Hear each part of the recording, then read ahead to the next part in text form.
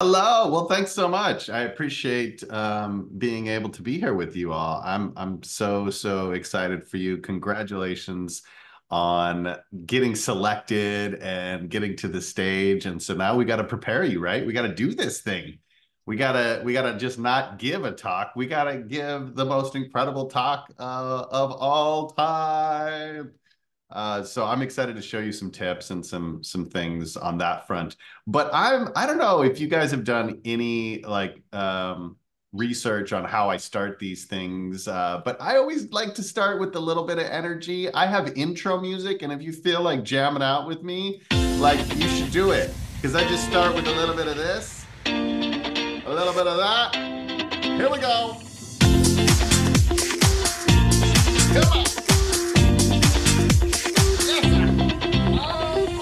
Okay. Oh, Krista, you are my hero. I am just, did you see? She was in it. Daniel was like, not so sure, not so sure. But Krista, like, she doesn't even know me. And she was like, let's get down. Love it. Love everything about it. We'll do it again, Steve. So you'll have an opportunity to Hey, also I even do took the hat off, man. You see that? I was, I was like, I was doing it. I was with you in spirit. Come on now, come on now. All right. No shame in this game, y'all. I'm with you. Let me go ahead and share my screen and we're just gonna jump right into this thing. So, okay. Slideshow. You did it, y'all. Let's write this talk. Here's what we're gonna cover today, okay? We're gonna cover the form of a TED Talk.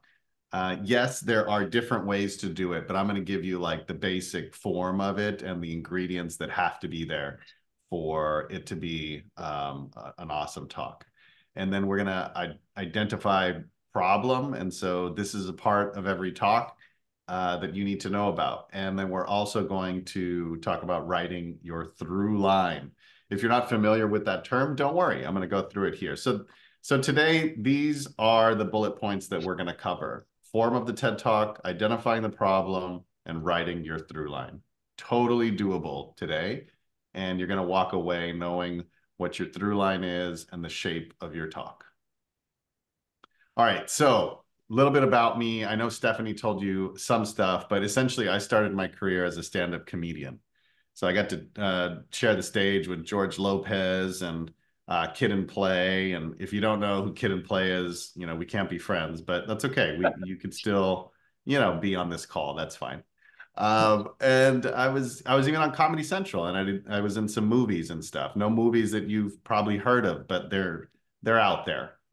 So this was the foundation of kind of, you know, me. And that kind of shifted then. For some reason, I just started to feel like disconnected from my audience. I felt like I wanted to say more, but I didn't know how to do that in stand-up. So I wanted to connect with people. So what I did to kind of like find myself again was I started teaching comedy. And I started teaching at the local college. I was in Colorado at the time, I was at Colorado College. And I started teaching this course to undergraduate students that became like wildly popular. People were on waiting lists to get to it, right? And then so we did a community version of it, where anybody from the community could come to the Fine Arts Center, and essentially you would join my class, and I would teach you how to create 5 minutes of original stand-up from your life, right? So the premise of it was this is authentic, this is you, this is your story, this is your life in 5 minutes of stand-up. And the shows sold out for 3 years straight. I thought that I would be getting people in there that wanted to be stand-up comedians, but that was almost never the case. It was just people who wanted to say something, that liked stand-up and saw it as a medium. And so this is to say, like, there are many different stages. There are different ways to share a message, to tell a story, and each medium kind of has its form, right? What I learned there was something really cool that I decided to take and turn into a keynote speech, which is the power of connecting with people through humor. I created this keynote that that eventually turned me into a full-time speaker completely by accident. Like these things sort of came into place. From there, I got asked to be a speaker coach at multiple TEDx events. I got to travel all over the world, 3 different continents, and eventually created my own business where I essentially write speeches for folks, and I also help folks land and deliver their TEDx talks and their keynote speeches. And so that's entirely what I do today. So this is my mentorship community. These are some folks, some wonderful souls that either landed their talk and have already delivered it or they're working towards it. And so that's a community that I've built. It's just called the TEDx mentorship community. I also have a Facebook group called TEDx Speakers. You're welcome to join it. I have a newsletter that goes out every month as well. Okay. Oh, and shameless plug, I got a book coming out, which I'm super excited about. I'm probably changing the title, but anyway, I have to just, share what's happening in my life, people. Come on. So here's the kind of process that I want to share with you that we go through, which is there's got to be some kind of like extraction about you and what stories you're going to tell. Now, you may have heard like a TED Talk is not a personal story, and that's true. It's not just your story from beginning to end. Okay. It's not like, hey, this thing happened to me and now I'm better for it. I'm inspirational. Mic drop the end. That would be like a motivational style speech, which there are plenty of stages for, right? Like those are great. In fact, their motivational talks are the ones that get booked the most. But TED is different. It wants to differentiate itself. So how do we do that? Well, we have to be able to identify the problem. We need a through line that carries through, and we need to know who we're talking to. So part of the process that I go through with all my clients is identifying all of these things, and that's what we're gonna do in a tight timeline today. Um, the special sauce of sort of like the work that I do, I would say, is really focused on short form. So because TED Talks these days are only 10 to 12 minutes, this is a short form talk. Like this is probably one of the shortest talks that can still be called a talk. Otherwise it would just be like a toast or something. I love the short form. This is from stand up and having to get to the punchline as fast as you can. The Can I other ask you, thing, oh, what was that? you mind if I ask you just a quick question? Oh, go for it. Yeah. I'm sure you're going to get to this, but Eric Edmeades was talking about how when he gives a talk, the shorter the talk is, the more time it requires for him to prepare. Is that true? That's a good point. Yeah. I can't remember. There's a famous quote that was like, I wanted to write you a short Yeah, letter, yeah, but yeah. I didn't have enough time, I so didn't I know. wrote you a long one. And yeah, I would say the beauty of doing a TED Talk is also being able to distill your idea down into something brief and powerful.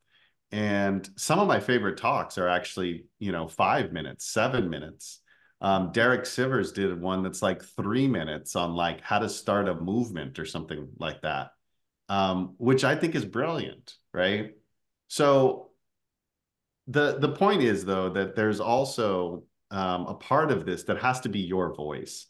There's um, there's I think when we get scared about the stage, a lot of times it's because we start telling ourselves, oh, there's nothing new under the sun. Who am I? This isn't special. There's some version of it out there, blah, blah, blah, blah, blah. Quiet that noise because if you have something to say, it doesn't matter how many times it's been said and how many versions of it there are. You're on this planet for however long you're on it for.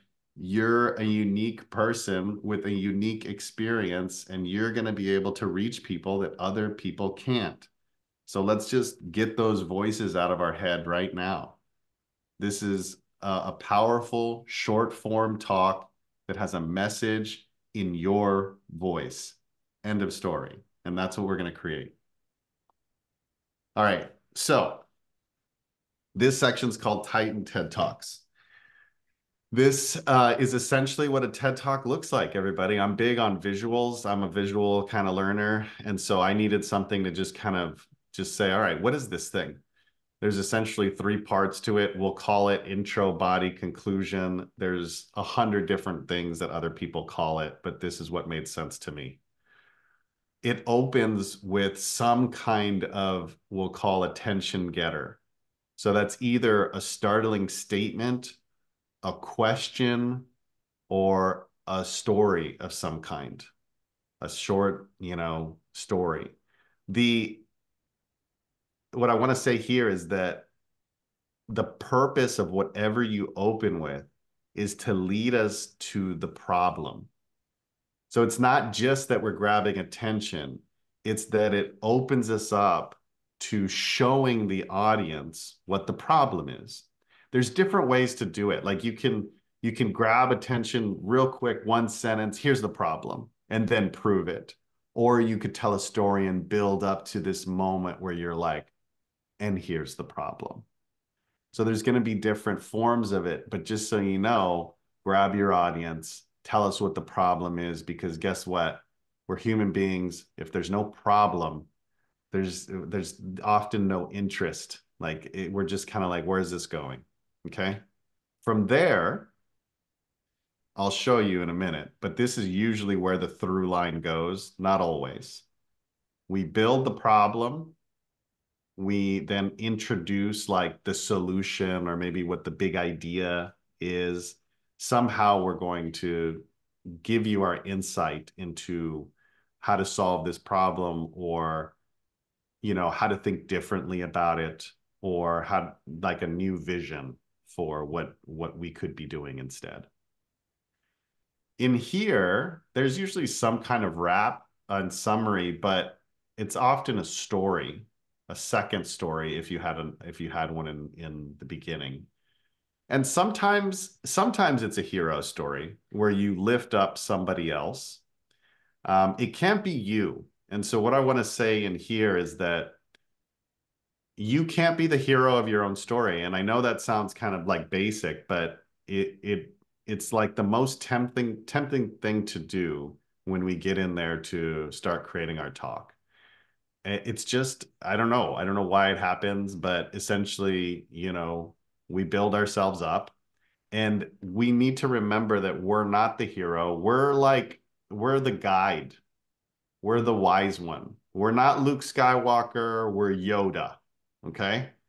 So if you can remember that, that's going to put you in a great spot to know what voice you should be speaking in. So let's say we do a hero story here where we lift somebody else up.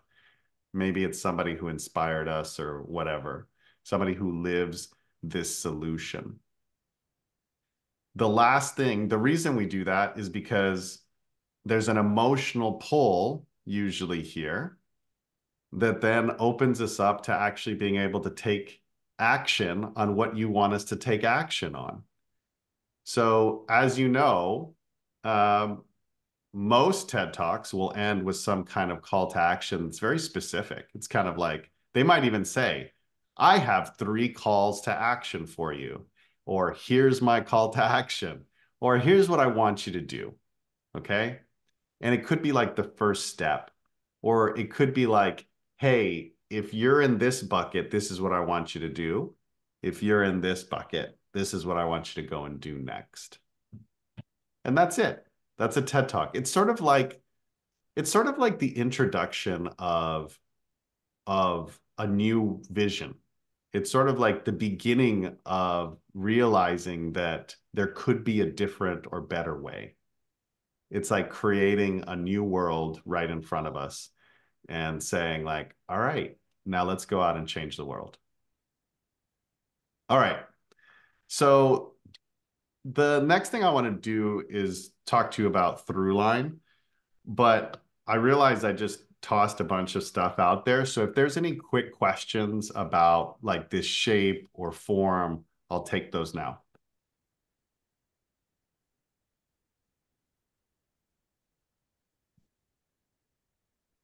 Everybody's got it? Everybody's with me? Okay, cool. All right, well, let's keep rolling with it then. All right, so what is through line? All right, so this is this is directly from Chris Anderson, head of TED. This is his quote. There's a helpful word used to analyze plays, movies, and novels. It applies to talks too. It is through line, the connecting theme that ties together each narrative element. Every talk should have one. Okay, bing, bing, bing. Got it. I need one of these. So through line is essentially it's the point of your talk. It's like your thesis statement. So if you're my age, you learned that, somewhere in grade school, like I don't know, probably in some science thing we were supposed to write. What is your thesis statement? Maybe English, who knows? I got a C. Um, the every example shown in your talk, whatever story you pick, whatever examples you choose, you have to ask yourself, does this tie back to my through line? Does this prove what I'm trying to say? Does it support it? If not, you have to cut it. And that's why it's one of the most useful tools, is that so many of us want to say so much, or we want to make sure that this story gets into because it's so good, or whatever reason that we tell ourselves to keep something in. This is sort of the barometer to tell us, does it tie back to the through line? And if it doesn't, cut it. Through line is essentially what you want your audience to leave with. So let's say, somebody walks out of your talk and they bump into their friend and they were like, oh my God, I wanted to see Edwards talk so bad. I saw him, at the baseball game doing the national anthem and I didn't get to blah, blah, blah. What was his talk about? They should be able to say in a sentence, what it was about. And if they can do it, you did your job. All right. So again, it guides your talk. It makes it enjoyable and impactful. Here's a couple of examples. So vulnerability should be treasured, not hidden from. Who is that, y'all? Someone that lives life on the edge. Brene Brown. Brown. Hey, there you Thanks. go. There you go. See? All right. I probably could have stopped at vulnerability and you would have been able to identify that it was Brene Brown. Like that's how powerful a through line can be. That's how powerful a TED Talk can be, right? She owns this word vulnerability. It was the perfect talk at the perfect time, and she created an empire out of it. It's got like what, 70, 80 million views now? I don't know. It's wild. We've all seen it. If you haven't, don't be embarrassed, Steve. It's fine. You can go watch it later. No big deal. You want to know something? I did watch it. I did when I was getting ready for my talk last time. I watched a lot of them, like Simon Sinek, Brene Brown. Oh my gosh, there's so many talented speakers. And I don't want to make this about me. I just want to interject this really fast. I'm so glad that you just touched on that point about what you want your audience to lead with, because I really struggle. I just want to say too much. You know, I'm guilty of always wanting to make too many points instead of reining it back in and staying really tight. But I love the fact you just said, like, focus on that one thing. Like, if someone were to be asked right out, like, later in the day, what was the talk about? They can encapsulate it really fast. Yes. So I really like that. Good. I'm so glad that resonates. All right. So that's Brene Brown. Here's another one. Lesser known talk, but still amazing. This through line goes like this: more choice actually makes us less happy. Anybody? Are there any TED, like, TED heads out there that have heard this talk before? Okay, I've totally heard this talk, but I cannot tell you who it is. And I agree with it so much that, it's like the dark chocolate metaphor. Right. Okay. So it's called The Paradox of Choice by Barry Oh yeah. Schwartz. It's a great talk. Really, really solid. If you haven't seen it, go watch it. Really good. So here's what I want to say about these. All right. If you notice, they are essentially the shortest version of a talk. They move. They move us from what is to what could be or should be, right? It's a break in belief. It's a break in it's problem solution. It's I think the best way to say it is it's the shortest version of your talk. And so when you can distill an idea down to this, you'll start communicating better in everything. Whether that's I don't know, going live on social media, whether that's a work presentation, whatever. This is a powerful skill to have. All right. So let's kind of see these things in action. So we've seen the form, we've seen the through line. Let's go ahead and pick some things apart here. So this talk is by Julia Darr. It's called How to Disagree Productively and Find Common Ground. She's like a 5-time world debate champion or something like this, which is cool. Didn't know it was a thing, which she talks about. Uh, and she does this thing in the beginning where she basically gives us, it's really brilliant. She gives us like all the ingredients of the talk right away. And one of the reasons why this is such a powerful form is that we live in a very noisy world with a lot of media. And if we don't get it right away, then we move on. So let's check it out real quick, and we'll find the ingredients that we were just talking about.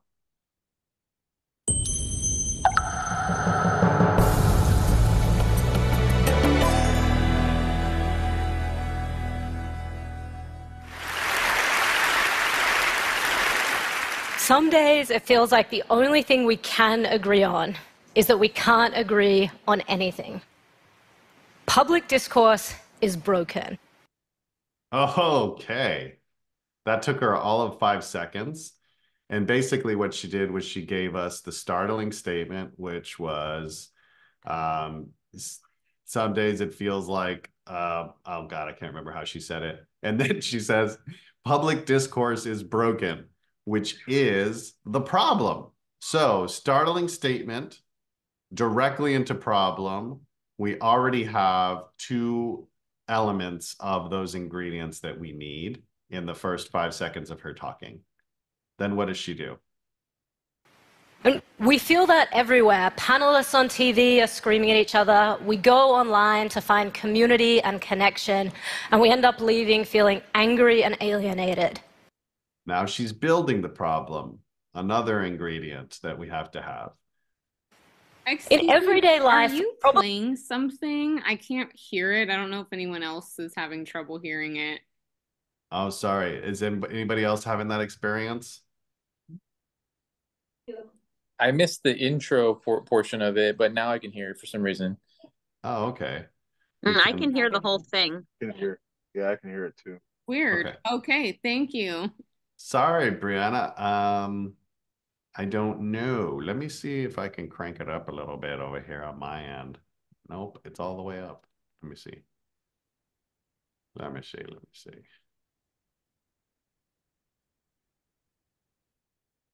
Oh, I think I've done everything I can do. It's okay. Maybe I'll hear it if I play it back when the recording comes out. No worries. Let's back it up anyway, just because somebody else said they didn't get that front part. So let's listen to the front part again. Thing we can agree on is that we can't agree on anything.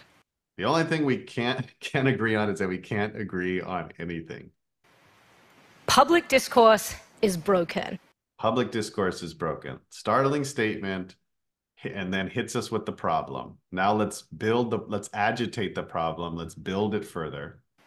And we feel that everywhere. Panelists on TV are screaming at each other. We go online to find community and connection, and we end up leaving feeling angry and alienated. In everyday life, probably because everyone else is yelling, we are so scared to get into an argument that we're willing not to engage at all. Contempt has replaced conversation. My mission in life, here it comes. I feel a through line coming on. is to help us disagree productively, to find ways to bring truth to light, to bring new ideas to life. I hope that there is a model for structured disagreement that's kinder, mutually respectful, and assumes a genuine desire to persuade and be persuaded. So essentially what she believes is that there's a model for structured disagreement that assumes that we can persuade and be persuaded. And that sets up then the model that she's going to show us. That's essentially the solution. So what she does after this then is goes to story. She's like, all right, let me take you back. And she goes back to a little personal story about her, about how she started debate and she made all the mistakes and blah, blah, blah. But what she did was she gave us a mini version of her talk up front that pulls us in. And we go like, I get it. I get the problem. I see where we're going. I'm hooked. And then we get story after that. So it's like, it's super entertaining, y'all. Like, not only is it like engaging, but there's like an entertaining element to this, right? And I think we forget that at the end of the day, we have a captive audience in front of us that also wants to like have a good time. I want to say one more thing about this, which is that I want to ask this question to you.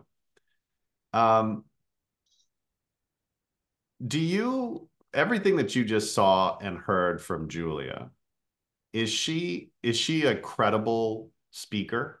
Would you say like, oh, that's a credible person? Does she hold credibility? Yes. Yes. Now we don't know like what her education is. You know, I told you something about her, but forget that. She hasn't given us her resume, none of that. What makes her credible? Confidence. Good. What else? Precision. Precision. I like that. What else? If you can diagnose someone's problem better than they can, they'll automatically and unconsciously feel that you have the solution. It's clear. I'll also say, well, hold on. Let's take a break there. I want to hear from at least one other person. What else? Yeah, I Krista. think her confident tone of voice. Good. Good. One of the things she does incredibly well is that she's unequivocal. Public discourse is broken. Okay. Was there any room in there for like, well, at certain times of the month, it's more broken than others? No. There's a strong statement, right? It is what it is. She takes a side. She takes a position. And I want you to think about that as you're developing, right? Sometimes we in normal conversation or at work or wherever, we're always thinking about, oh, well, who's not going to believe what I just said, or who am I leaving out? Or, you know, there's room for that in your talk, but you need to take a strong position where someone will say, well, I don't know. Well, that's not true. Because then you have to prove it to us. So remember that sort of statement is also what draws us in and will make you credible if you prove it to us. All right. So let's try one more. Oh, I probably have another one in here. I don't want to lie to you. Brianna, did you hear any of that, or is it still kind of muddled for you? No, I couldn't hear anything, so it's okay. Hopefully in the playback, I will hear something. It looked like you were just staring, so I'm like, that's how we get the audience right off. It makes me feel uncomfortable. Such a Oh great shoot. strategy. Well, I'll do my best to kind of give you the play by play, okay? Okay, thank you. All right, here we go.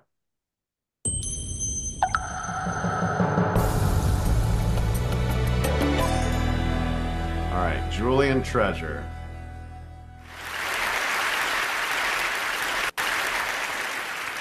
The human voice. It's the instrument we all play.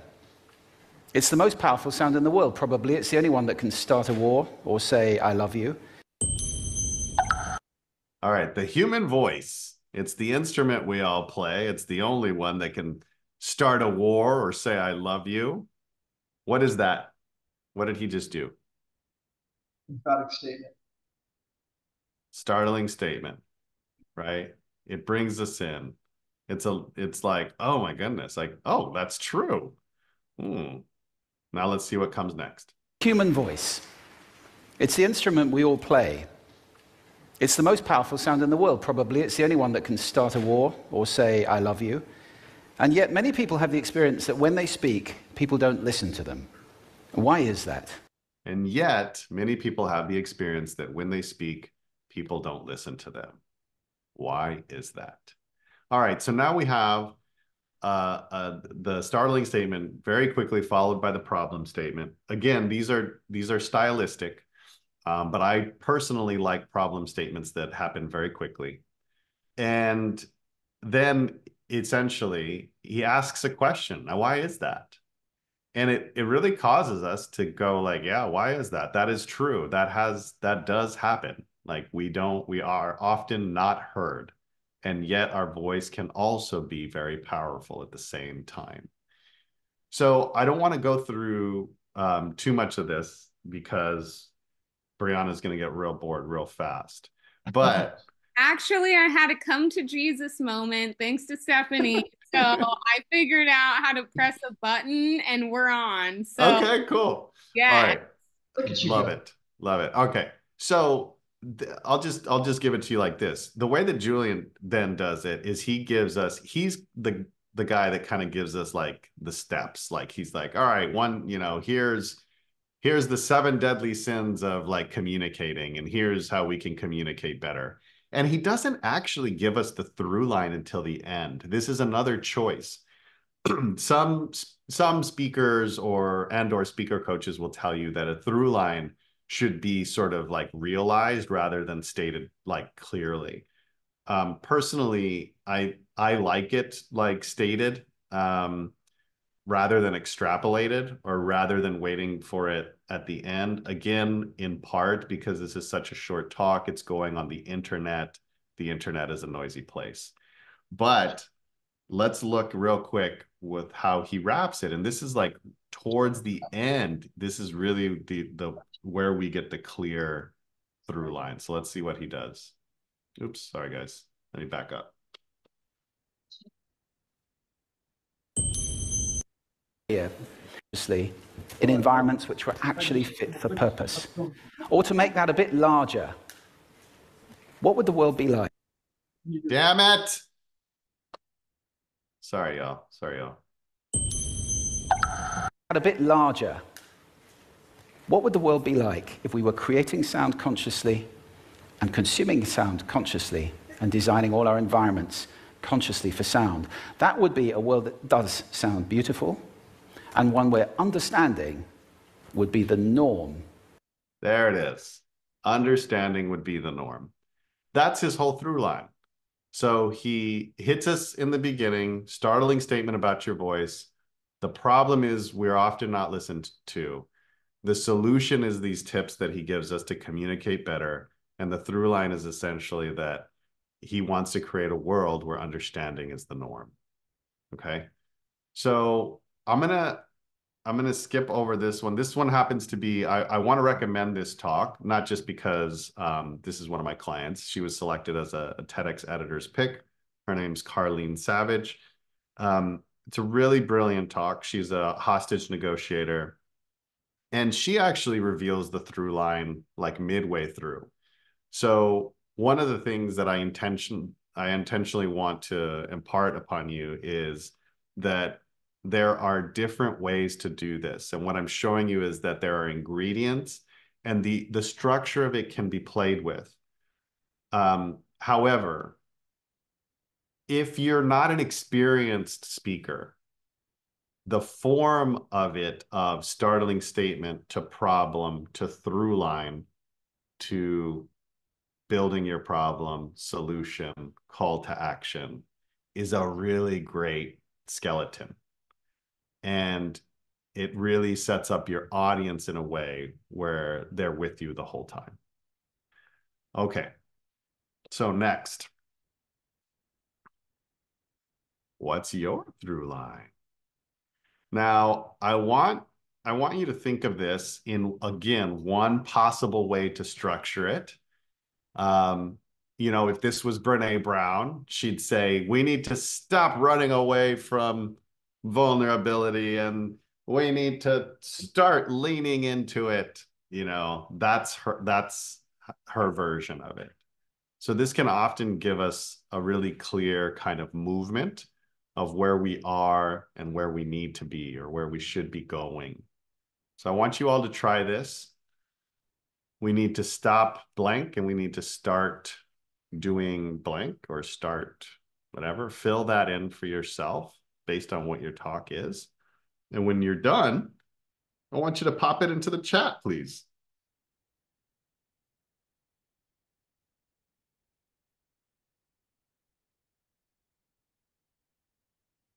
Daniel, yes, I believe Stephanie is recording it. I hope.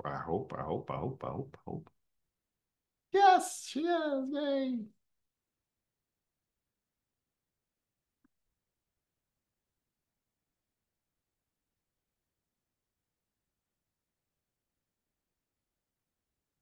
Hi, Catherine. That's okay.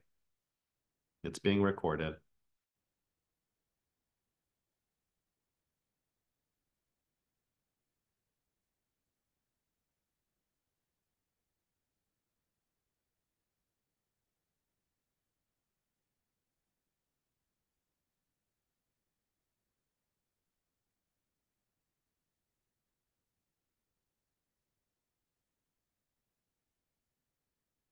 Oh, Brianna's on it. We need to stop living in fear and we need to start living through the lens of unconditional love. Oh, beautiful, beautiful. Love that. Miko, we need to stop piecemeal approaches to wellness and start. All right, I'll help you with it. I'll help you with it. We'll get there. Catherine, stop fearing age and embrace possibilities. Love that.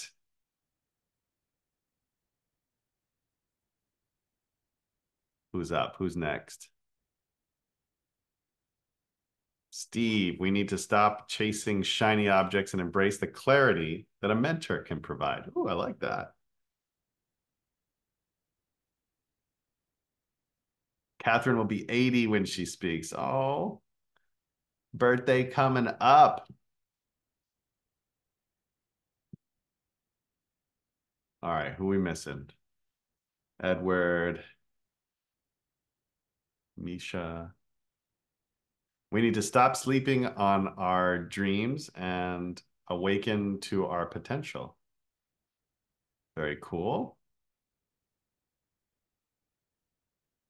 Yes, yours can be backwards. Start protecting sequoias and stop suppressing fire. Interesting. Cool. Misha, we need to stop running from the anxiety monster and start facing him. Cool.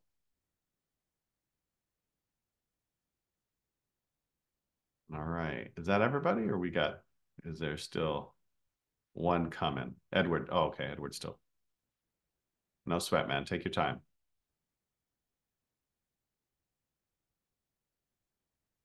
And Brianna, am I saying your name right? Is it Brianna or Brianna? You can call me Bree, or Bree. you is fine as well. And Bree. Okay, I like Bree. Let's do that. Oh, okay.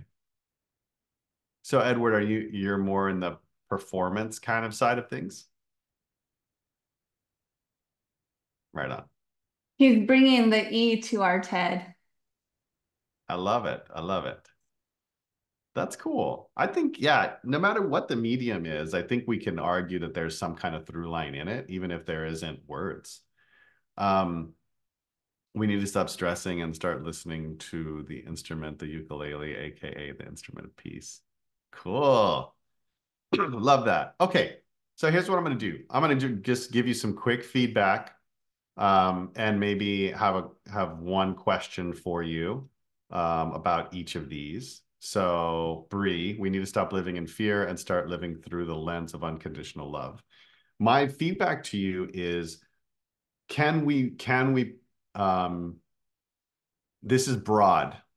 If I asked you to tell me who this is for, even though a TED Talk is for everyone, I want you to imagine that there's a particular circumstance where we're applying this. Who would that person be? That's a real question. People, which I would feel like majority of people who are programmed to live in fear and negative based thinking, because that's most of our society. We automatically go into fear and negative thinking. So I want to say for everyone, but like maybe 10% that have already conditioned themselves Yeah, enough to think positively. So that's good. Let me ask it a different way. Um, can you pick a fear, even if the talk is still going to be pretty broad? Can you pick a common fear? failure. Okay. So that narrows it down, right? And makes it to where now I could see myself in it. Not that I can't see myself in this. I'm just sort of like more interested when we have a little bit more specificity. Okay. Got it. Miko, we need to stop piecemeal approaches to wellness and start. All right. So, yeah, let's play with this a little bit. Tell me what the solution is rather than piecemeal. What is your solution going to be? What's that thing that we can do? Is there a tool, or talk to me? Well, it's comprehensive, human-centered approach, but that's so wordy. I didn't know how to make it sound better. Yeah, so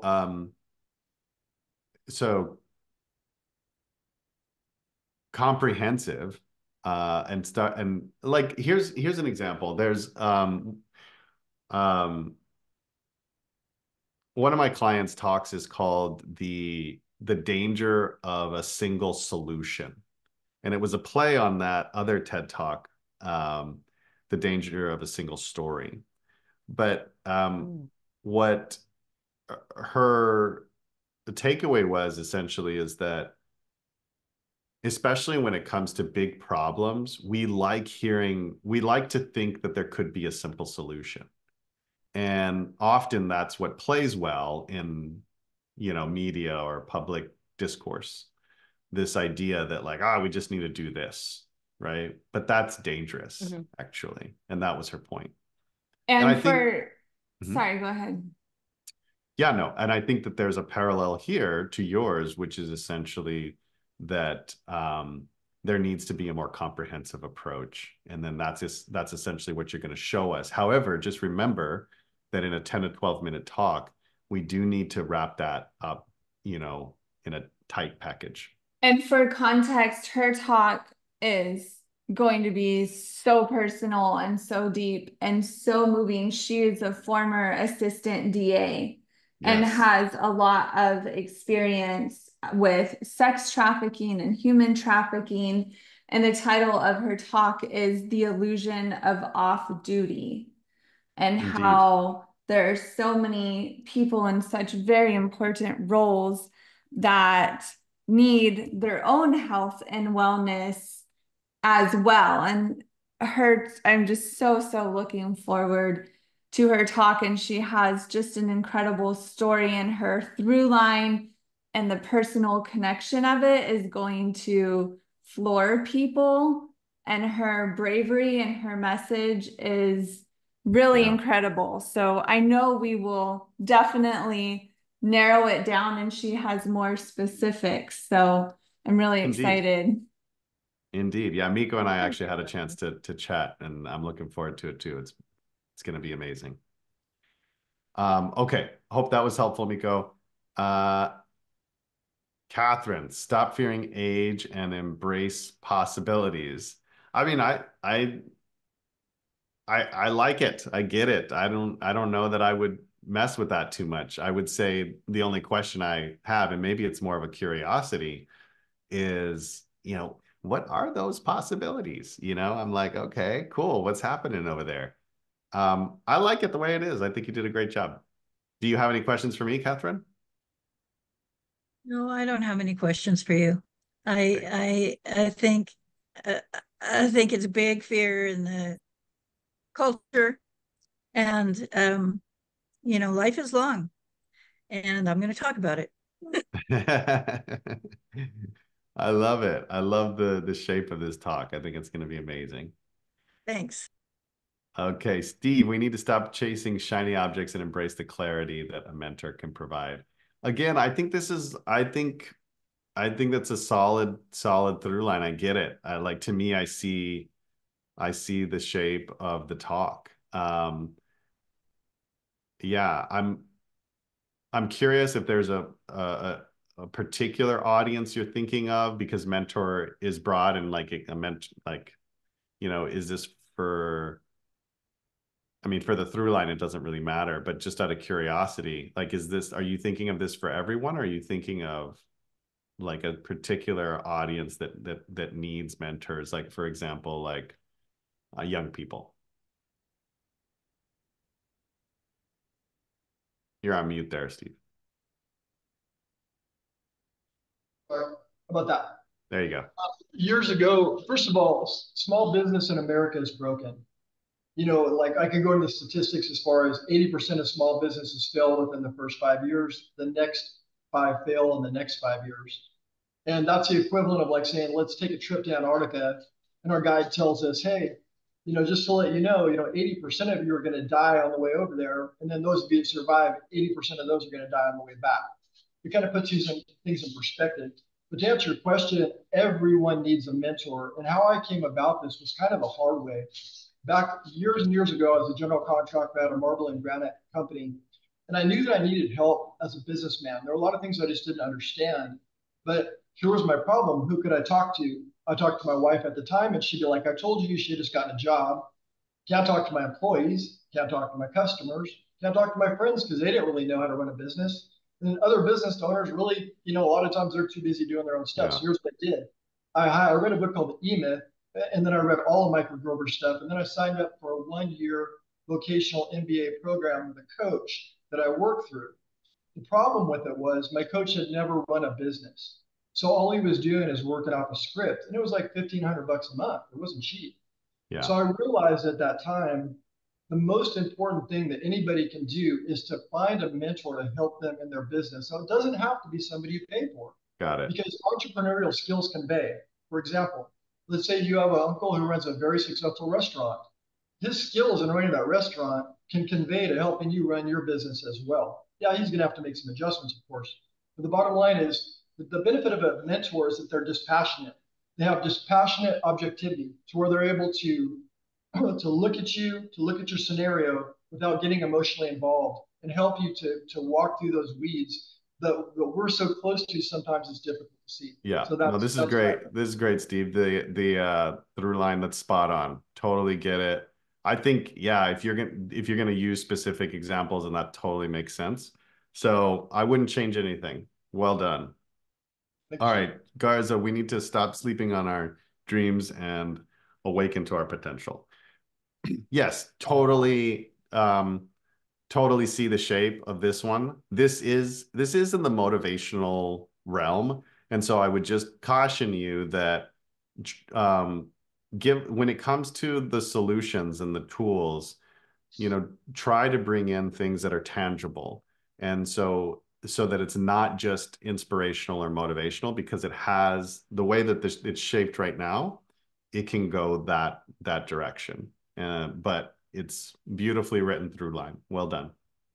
Thank you very much.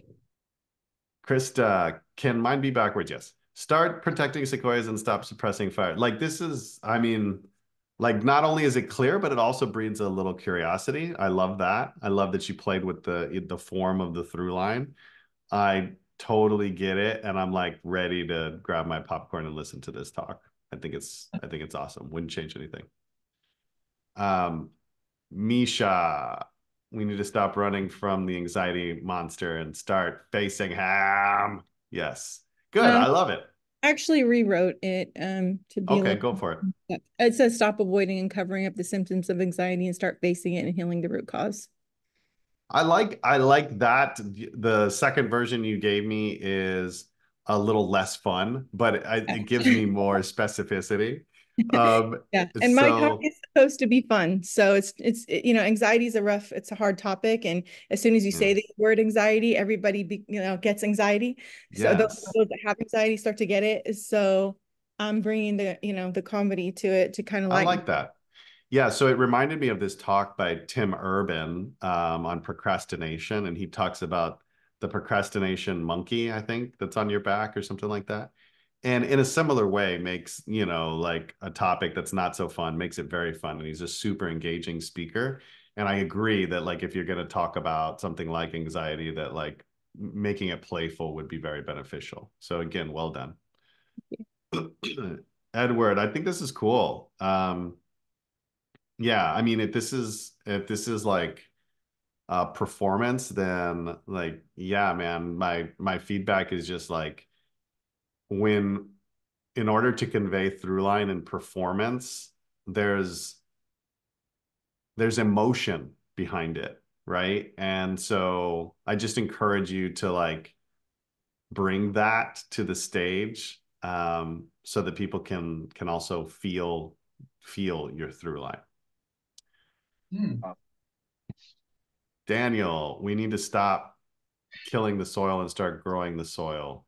Food web. Interesting. Okay, cool, man. So real quick, what is food web? So basically it's so sorry, I'm kind of balancing right here. My dog is kind of not doing 100%. Oh, that's okay.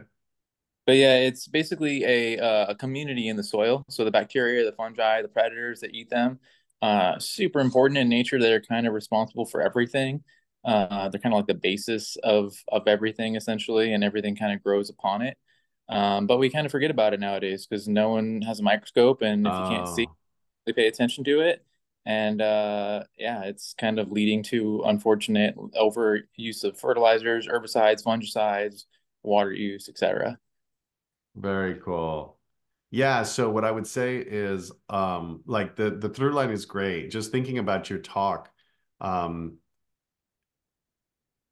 would just make sure that like you're also speaking to the person that like has no idea about this at all, right? So like they're kind of like just coming into this for the first time, but then also going like, oh, what can I do? Is there something like simple I can do? So maybe in like your calls to action, like there could be one that is like more like systemic, and then there could be one that's more like practical for everyday folks, if that makes sense.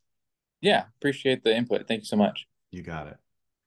Okay. All right. So I just wanted to invite you all, since you're all here on this call and you're all preparing, like I'll give you a quick brainstorm. And so what I want to do actually is give you a little link, and my calendar's pretty slammed. So I'm going to give you this other link that should have some spots open. It will, not should. And if you want to connect with me, what we'll do is we can go through your idea, go through a quick outline of it, so we can see it. And then I also, of course, would love to help you get there. And so I could either provide coaching, or me and my head writer, Steve, can also help you with the writing. And so it will always have your voice in it. Like you always have to put that in. But we can help you in both ways. And so book a call in there with me, and would love to, yeah, just be a part of your journey to the stage. Y'all have some amazing messages. Clearly, you've been selected for a reason. So congratulations again.